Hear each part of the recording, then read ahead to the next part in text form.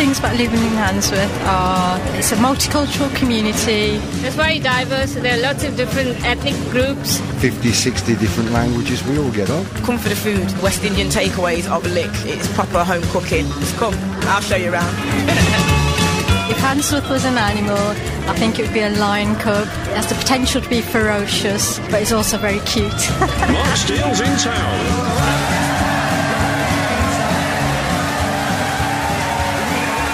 Thank you so much. Thank you very much. Welcome to Mark Steele's in Town, which this week comes from Handsworth, a quiet, cosy suburb of Birmingham, where you can walk up and down all night and hardly hear a sound, except for the odd shepherd tending his flock. And the only police you ever see is the one Bobby on the beat, loved by the whole community.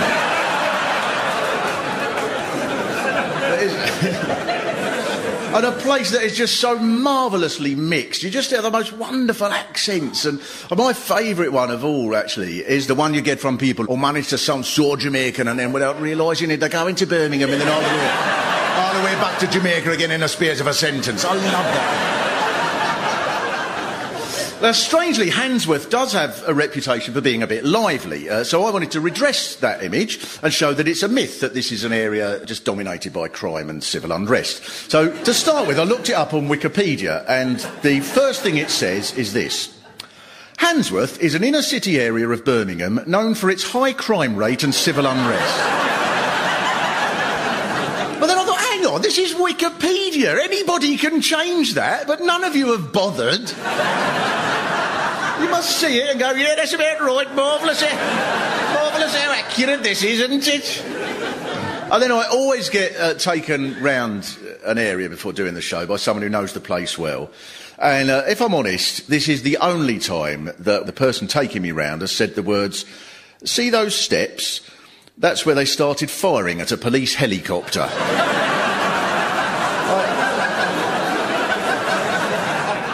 That should be on a tourist brochure to attract holiday makers. You could get old couples going, oh, well, we thought that this year we'd go somewhere a bit different. And it was so lovely. We had rice and peas up the Soho Road and then we spent the evening firing at a helicopter. It was so much more fun than Worthing. What I really don't want to make out about Handsworth is the idea that it's gloomy. It really isn't. No, I was walking down the Lozells Road and I said, oh, this bit's all very new here. And I was told, yes, that's because the old buildings burnt down in the riot. And that's a good thing. You see, now, in other areas, they find their plans to modernise, get bogged down in bureaucracy. But here, there's more of a can-do attitude. Handsworth is about 4 miles from the middle of Birmingham. So if you come through the middle of Birmingham to get here, what you mustn't ever, ever do is miss your turning. Because then you'll be able to see Handsworth in the distance. You'll think, I'm nearly there. I'll be there in 2 minutes. But you're a fool. Because the road sign will say this lane for Birmingham East and straight on for Birmingham South and straight on then back in a complicated loop and sort of diagonally across for Birmingham South East. And it's round and round in a series of circles like you're in a game of Scalextric. Until eventually, thankfully, you run out of petrol and think, thank God for that, now the RAC can take me home. So even if there was nothing in Handsworth apart from crime rates and civil unrest, you'd get back here and think, oh, at last I can relax. Compared to the Digbeth interchange, having to dodge machine gun fire when you pop out for a packet of biscuits is a breeze. But whatever the problems, transport and other problems, there is something compelling about Handsworth. And I will try to explain later on that, in fact, the modern world, in many ways, was designed and created in Handsworth.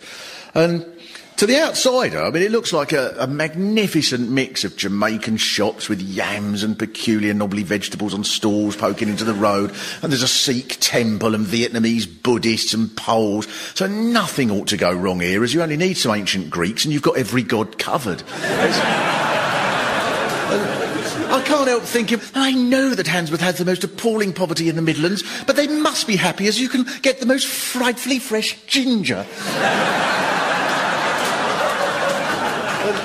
Handsworth seems to be the area that each incoming community into Birmingham comes to first. So every few years, Poles or Turks or a new group arrives, and it's as if each group gets given a little pack. Here's a couple of tips. The people you'll annoy the most will be the last lot who came before you. And the people you'll be annoyed by the most will be the next lot that come after you.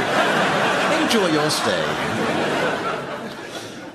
Modern Handsworth was shaped in the 1950s when the first groups of people were encouraged to come here from the Caribbean. And there's been one person who has photographed Handsworth throughout all of that time. And not only has he photographed it, but he's been able to do it by being part of the community. And that is Vanley Burke, I'm sure many of you know.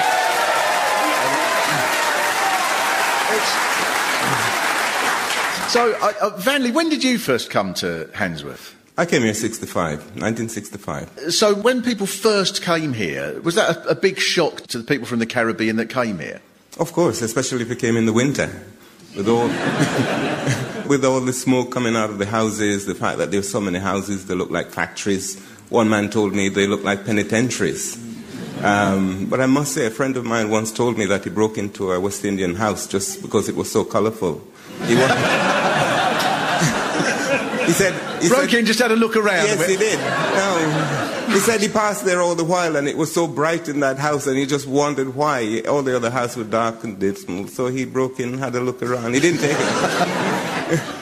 The other thing, just someone like myself brought up in the place I was brought up in, the thing that sounds so exciting was the blues parties. Well, they were an essential part of his Saturday night going out. You know, you went to the pub, have a drink, then to the club, and about 2:30 in the morning you move on to the blues. You could always find the blues on a Saturday, you just follow the noise, really.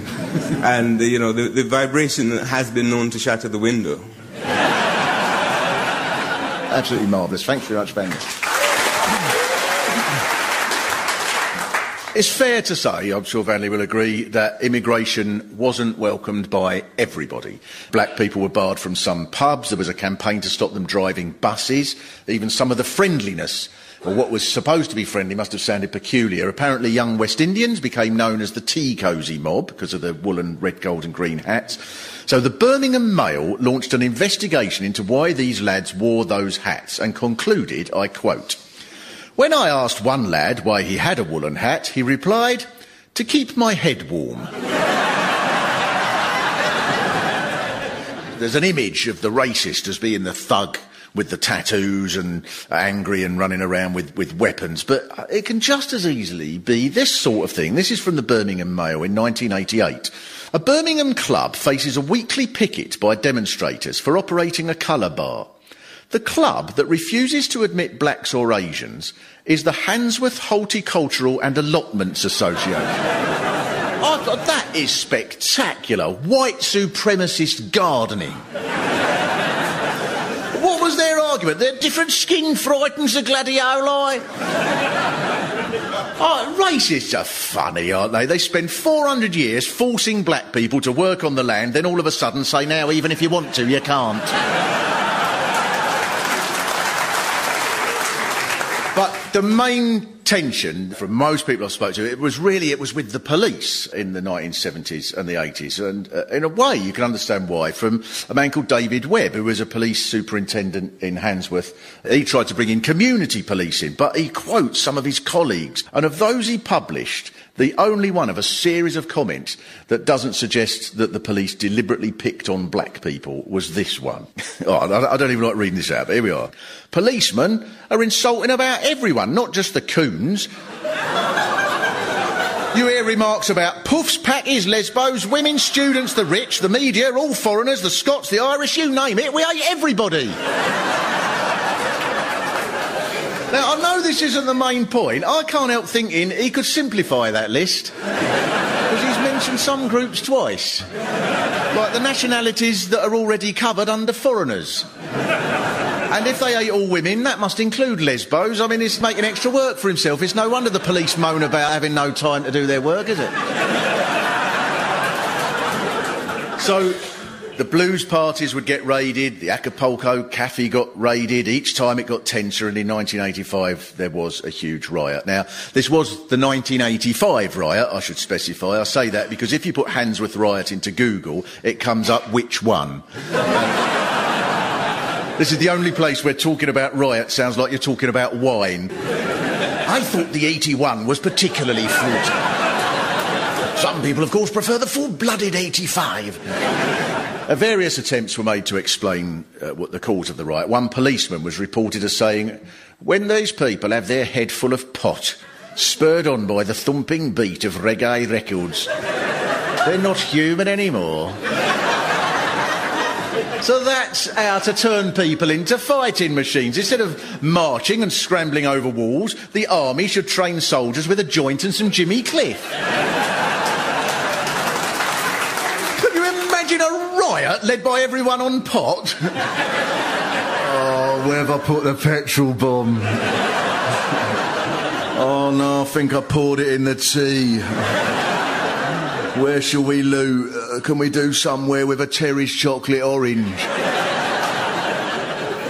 One of the tragedies of Handsworth's image in the 80s is it became feared by some people. There's a book by an Irish journalist, Dervla Murphy, who lived here, and she said, "Handsworth has an appalling reputation. People warned me never to walk alone in the park, day or night, never to go out in the dark, not to expect a regular mail delivery, as marauding packs of Rastas terrorised the postman." Now, to start with here, I'm not the world's leading expert on Rastafarianism, but is an opposition to the postal service a central part of their religion?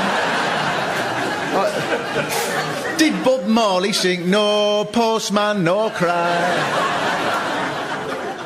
It wasn't all aggravation here, in part. It must have been exhilarating. There were the carnivals, there were the Marcus Garvey days where the whole of Handsworth Park was packed, and there was Steel Pulse, who made an album called Handsworth Revolution, which for many people my age was the first reggae record we ever bought. It certainly was for me.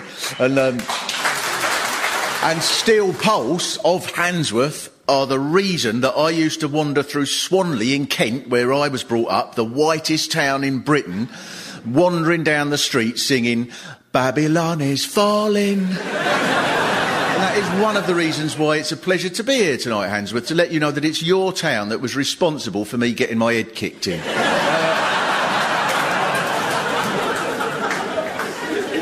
I think in the 70s, England should not only have accepted West Indian culture, it should have put it at the middle of society. We should have had Rastafarians doing jobs like the weatherman. "First let I tell all of the massive rain cascading down from them heaven, sent by the King of King to flood upon them earth. Then let I tell of them rascals scattered shower. Blood drizzling our face, but I no get vexed, for him and all part of them grand plan by Jah Rastafari to move low pressure across southern England. Diana is back at 9 tomorrow for an update. Selassie. Since then, there has been immigration into Handsworth from so many groups. Vietnam, Poland, Afghanistan, Bangladesh. There's a family from Dudley, apparently.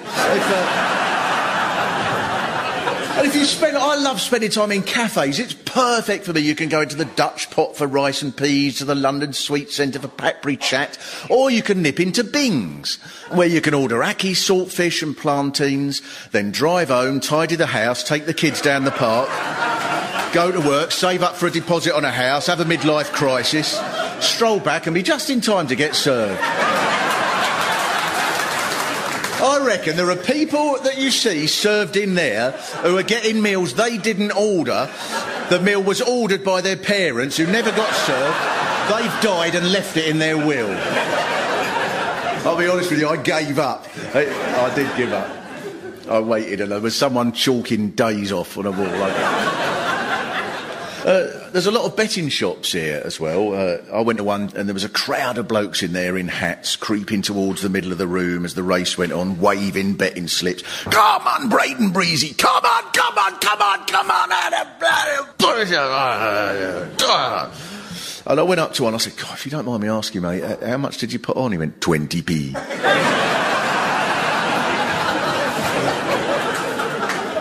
I went to a Jamaican record shop and it took so long to buy a record. I was with family at the time. It actually beat my personal best. Because I find this an amazing thing actually about Jamaica. It's produced the 4 fastest people on the planet and several thousand of the slowest.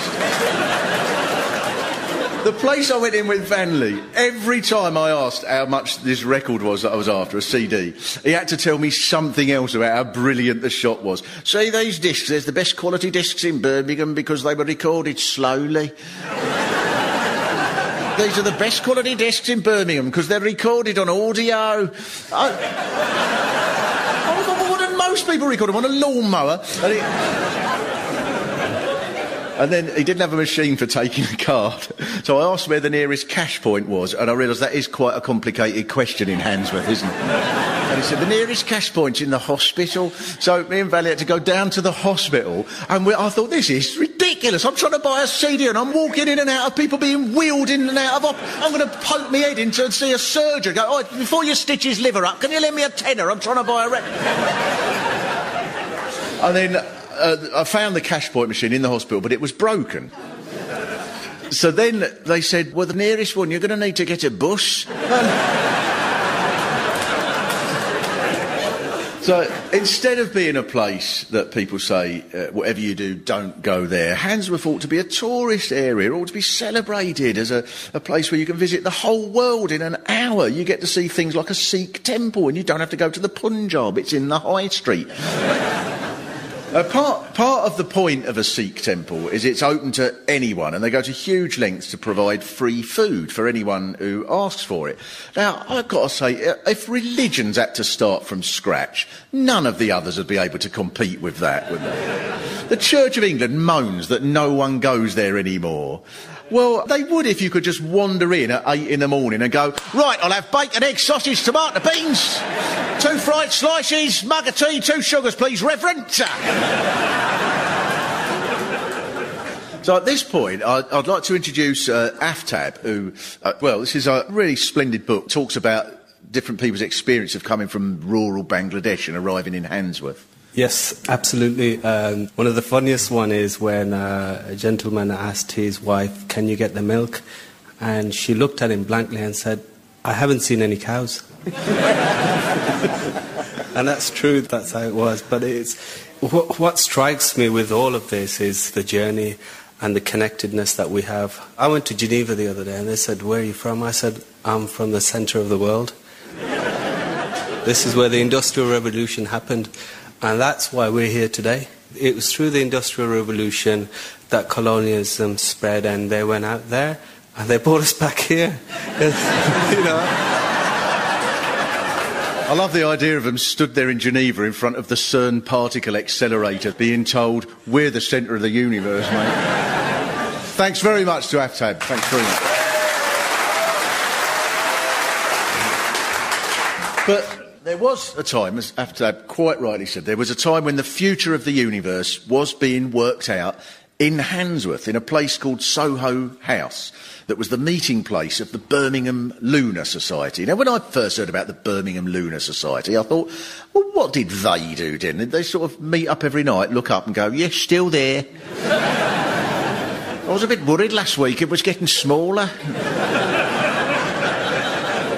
But in fact, in the middle of the 18th century, this group started meeting as they were obsessed with science. So they were radicals. There was Matthew Bolton, after which half of Handsworth seems to be named, and James Watt of steam engine fame, Wedgwood, the founder of the pottery firm, and they were all obsessed with electricity and thinking of the amazing ways it could change the world.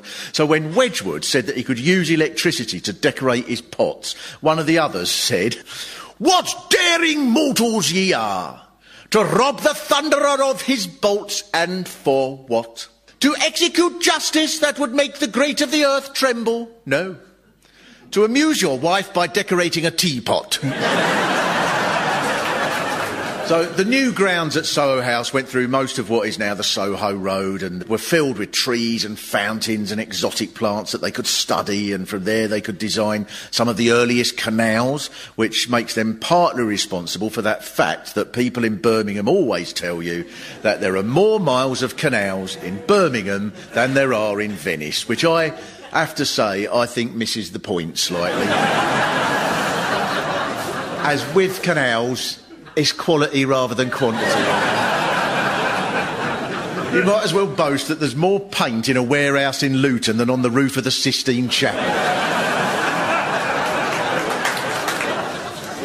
The men of the Lunar Society discussed philosophy and collected art and were magnificently eccentric. One of them, called Edgeworth, invented a telegraph system that could bring the results of horse races quick enough that he could use it to cheat at betting. And there were times when he celebrated winning so much that James Watt asked how much he'd put on, and he said 20p. But like all great radical thinkers of the time, they wrote books with magnificent titles. One of them, Henry Temple Croker, wrote a volume called The Complete Dictionary of Arts and Sciences, in which the whole circle of human learning is explained and the difficulties attending the acquisition of every art, whether liberal or mechanical, are removed. Concise and to the point. If he was naming this programme, he'd have called it A Complete Investigation into the Conurbation of Handsworth, in which every aspect of the neighbourhood is explored thoroughly, omitting only the internecine gang warfare for the purpose of preserving the life of the presenter.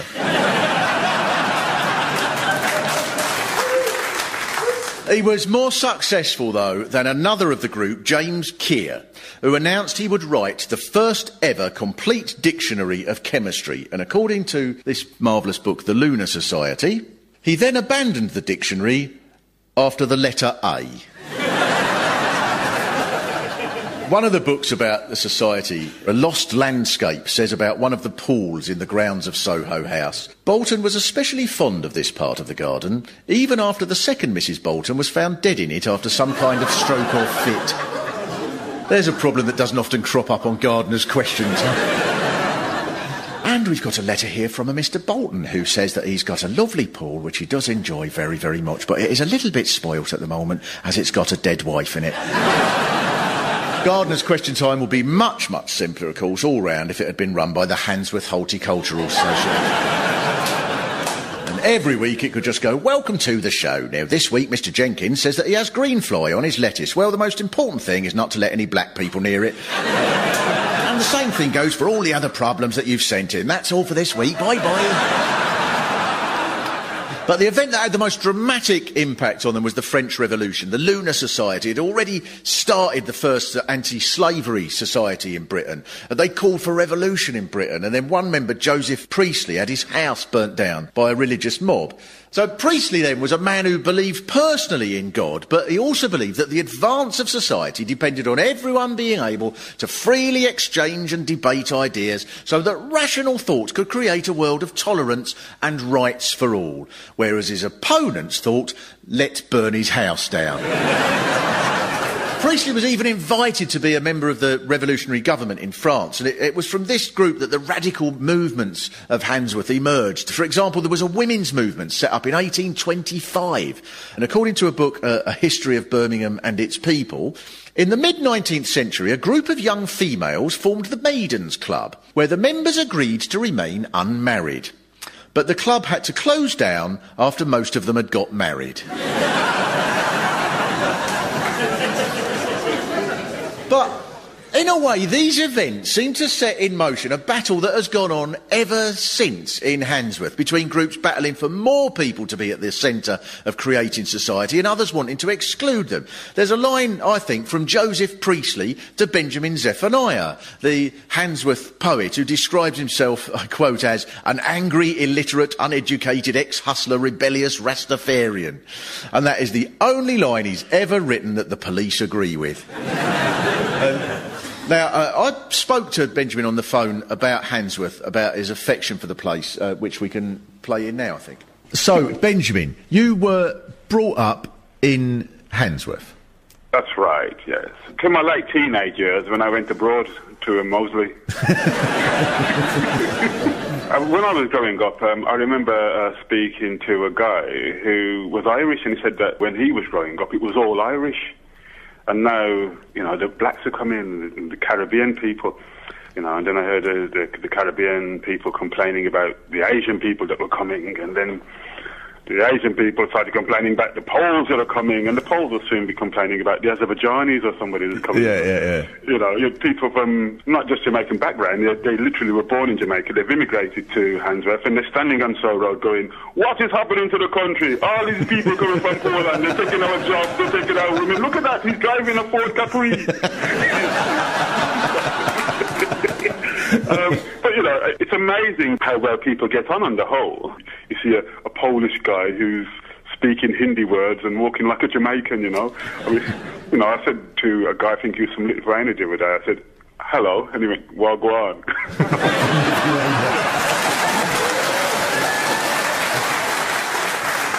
I think just as you can trace a line from the radical Handsworth residents of the 18th century to the people trying to make more people feel part of the community now, instead of the mobs who burnt down Priestley's house, we've got institutions like The Sun. Now, for example, they published a story about a Muslim bus driver in Birmingham who ordered his passengers off the bus so he could pray. But it was entirely made up and they had to pay a fine as they admitted the story was distorted. And I read this and I thought, well, the most unsettling part here is their utter lack of imagination. They could have at least made it more colourful and gone, the driver also insisted his bus route should only go east. This means the 16A to Handsworth Wood will no longer stop at Great Bar, but go the wrong way up a one-way street, through Thornhill Road Police Station and carry on to Mecca. There are people now who say, oh no, Handsworth's ruled by the gangs, but it isn't. Handsworth is ruled by a million influences across time and space.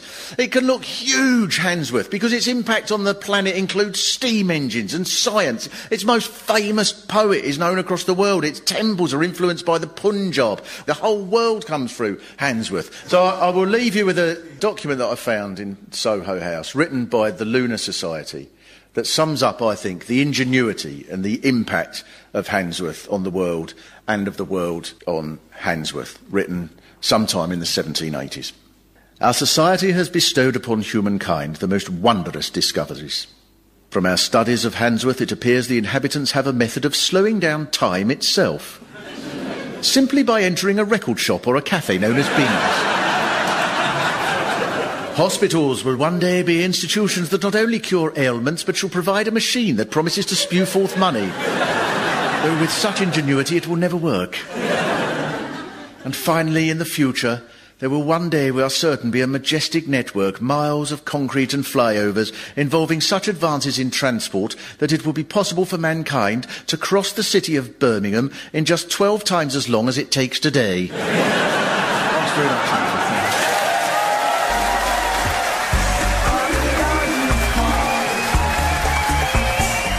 Mark Steele's In Town was written and performed by Mark Steele with additional material by Pete Sinclair. The producer was Sam Bryant.